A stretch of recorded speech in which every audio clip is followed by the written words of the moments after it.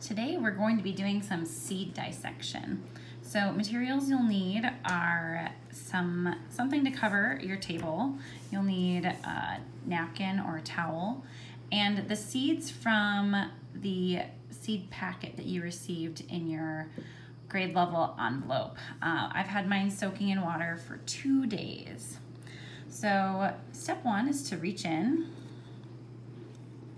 and I'm gonna dry off my seed so I don't get things too wet. We are going to slowly and carefully dissect our seed here. So what I'm gonna do is I'm going to go along the side here. I'm gonna break it up.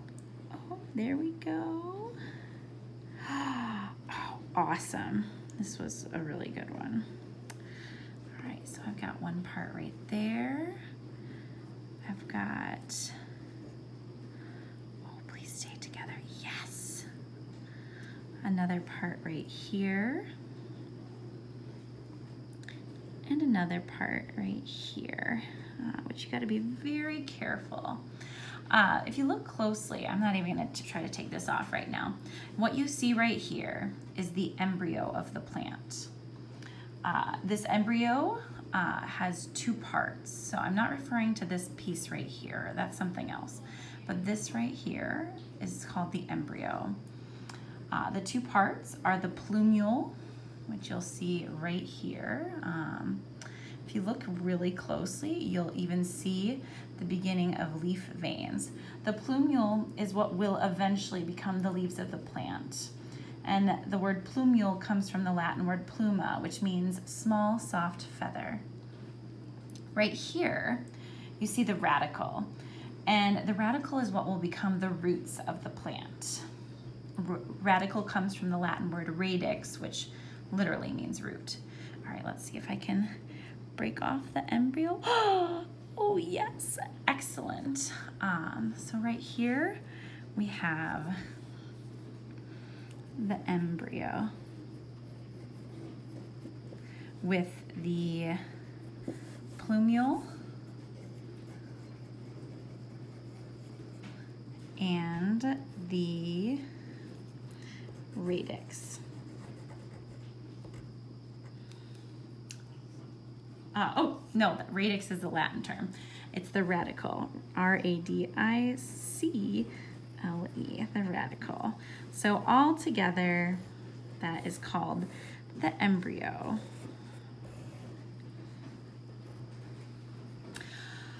Right here, we have the testa. The testa is the covering of the seed and which protects it.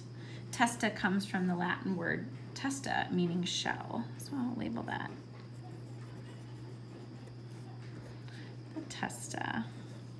Then right here we have the cotyledons. And the word cotyledon comes from a Greek word, cotyledon, which means cup-shaped hollow. And the job of the cotyledon is to provide the food for the embryo, for the baby plant. So I'll label this cotyledon.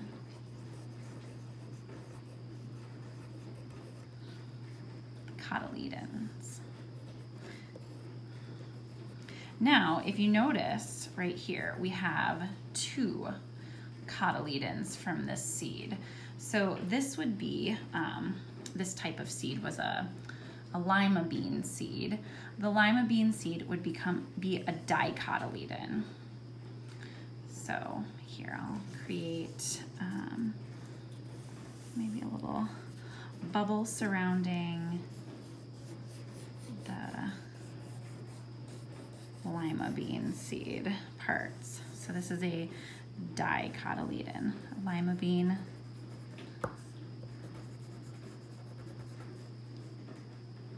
B-A-N seed equals a dicotyledon.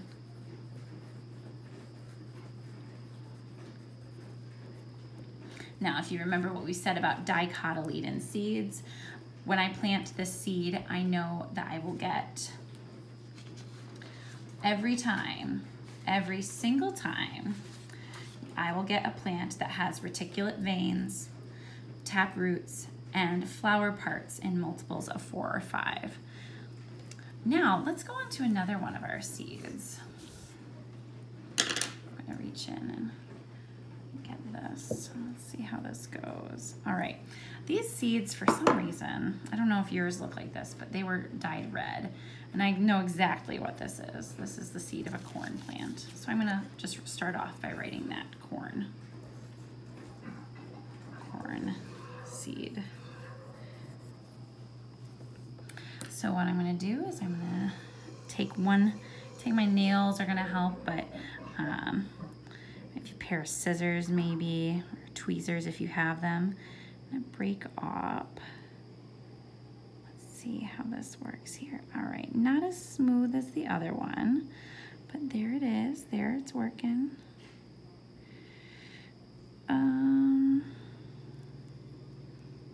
Not as nice as our other one. Oh, there we go.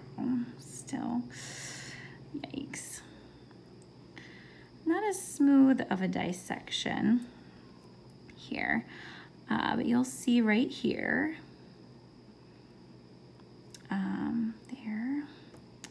there's one part of the embryo of the plant. That right there is our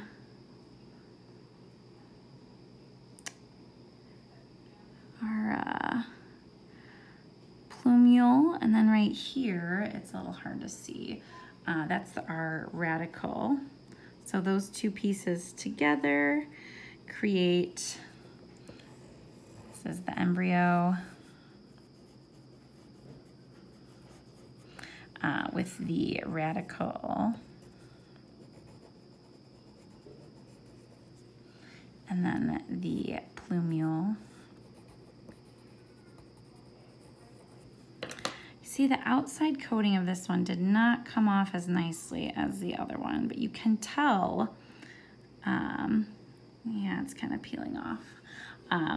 So it's not in its entirety, but I did my best. This is the testa from the corn seed, the testa, or the leaf covering. And then this right here is, well, the testa is still attached to most of it, but this is the cotyledon.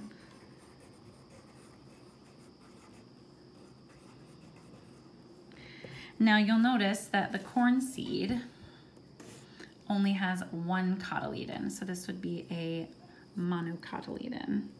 So I'll label that here.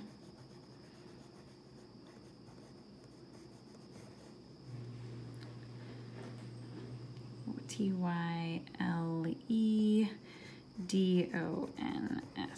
monocotyledons. Oh no, my corn seed embryo. I did what I could on the corn plant. There is another plant or a seed in here.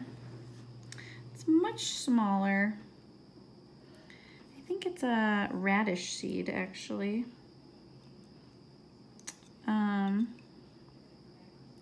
Good luck trying to dissect that one because it's super small.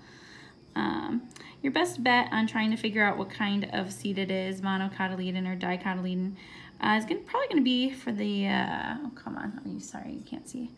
I'm trying to dig out the radish seed here. There it is. Your best bet for determining whether or not this one is a mono or dicotyledon is going to be probably to plant this one, because we know if we have a monocotyledon, our plant will have reticulate vein, or no, sorry, parallel veins with fasciculate roots and flower parts in multiples of 3, but our dicotyledons will be flowers in pairs of 4 or 5, taproots and reticulate veins. I hope you enjoyed some seed dissection today.